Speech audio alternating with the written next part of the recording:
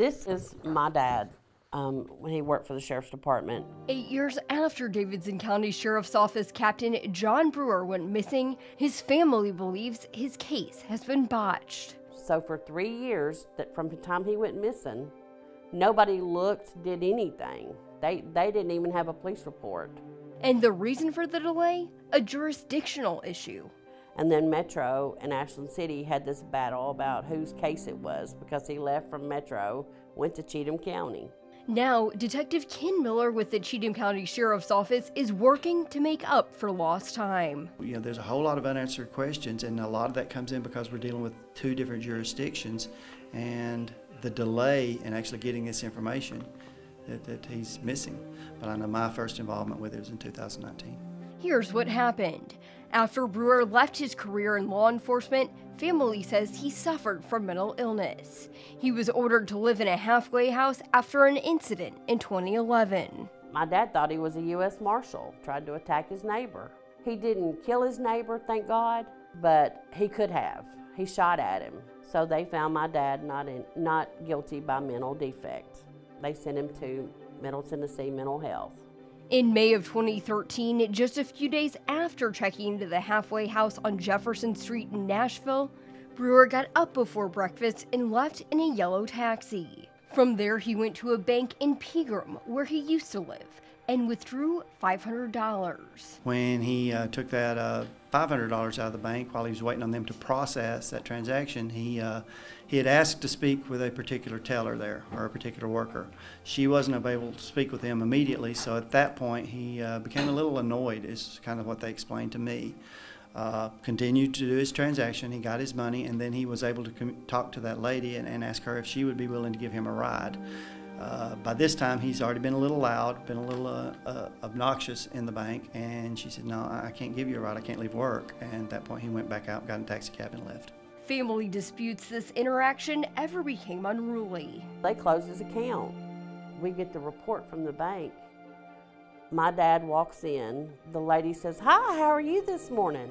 And my dad didn't respond. That was her saying my dad was acting erratic. He asked for $200, upped it to $5, took $5, and left the bank in a car nobody claims they saw and was never seen again. Cheatham County deputies were called about the bank incident, but that's the last time they would be involved until 6 years later. Our officers got there within 10 minutes of the phone call that, "Hey, we've got a problem here," and by then he's already gone and left. He went back out, got in the cab, and headed back towards Nashville. So didn't really have a whole lot to go with at that time other than just an unruly customer. Then we come find out later when, I guess it was been about 2019, is when they first approached Sheriff Breedlove, and he asked me to sit in on a meeting with them and see what I could do to try to help them with this case. With 8 years gone by, Detective Miller says solving this case will be difficult. How does that make your job so much more complicated? Just even trying to find records. The cab company that he came out with, they no longer have records from that time span of who was driving, where, when. Although Brewer's daughter Linda admits her family wasn't the closest to her father, they still want him found. He has 3 grandkids he don't know. And they talk about Grandpa Johnny. That's what they call him. They know he's missing. They talk about him being missing. Grandkids should not have to talk about their grandfather missing. His niece also wants answers. He's not just some homeless guy that got in some trouble with the law and mentally ill. He was at one time a sheriff's captain. He has kids, he has grandkids. You know, we care what happened to him. And that's all we want to know is what happened to him. News 2 sat down with family and Detective Miller together. Since that meeting, Miller says he has some new information to look into.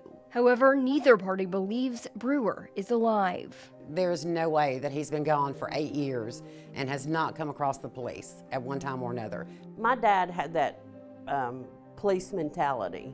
He would have either started trouble trying to arrest somebody or got into a scuffle trying to arrest somebody.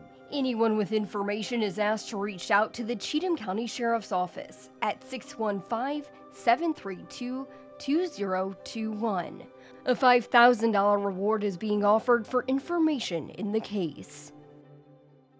Here at News 2, we have seen some movement with this case. The family mentioned they wanted the TBI to investigate. We reached out to the district attorney, Ray Crouch, to see if that's something he would consider. Since then, we've been able to put the two in contact, and they are supposed to meet soon. Of course, we'll keep you up to date with any updates on this investigation. Nikki McGee, News 2.